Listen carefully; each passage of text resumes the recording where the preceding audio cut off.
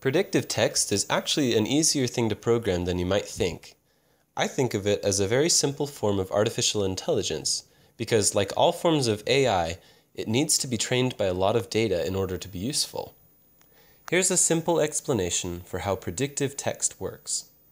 If I'm a computer and I see the text, I like to travel, I like to play soccer, I play the piano. I can learn many things from this text without even thinking about its meaning. I would store data for how each word is placed in these sentences. I would create a list of words that I see in this text and store information about what words immediately follow each word.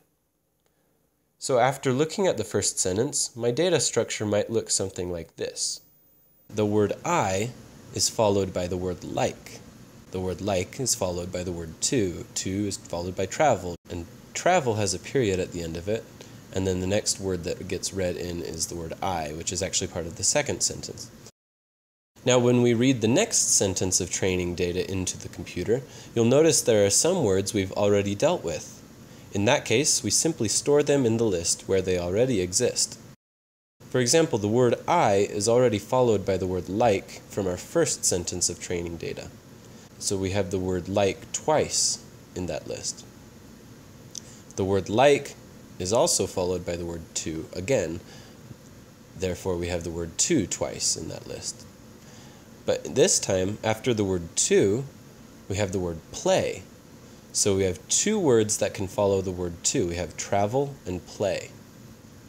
And then finishing up the rest of that sentence, we have soccer following play and I following soccer. And now let's train it on the last sentence. The final state of our data structure looks like this.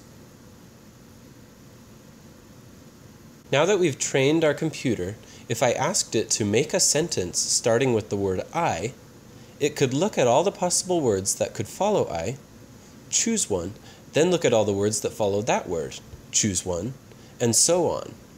For example, it could say I, then choose like, then it would look up the word like, and it would choose the word to because that's the only option. And then it would look up the word to, and it might choose the word travel. And just like that, it's able to completely reconstruct one of the sentences it was fed, which was, I like to travel. But here's the cool part. The computer is actually learning some very important rules of sentence structure that we didn't even have to teach it. Just by looking at those three sentences, the computer is capable of creating a fourth sentence that is not even part of the original training. It could very easily construct the sentence, I like to play the piano. Take a moment to let that sink in. As a programmer, we didn't have to tell the computer any of the grammar rules of the English language. All we did was give it some examples of correct sentences and tell it how to use that information to construct its own sentences. That is AI in its most basic form.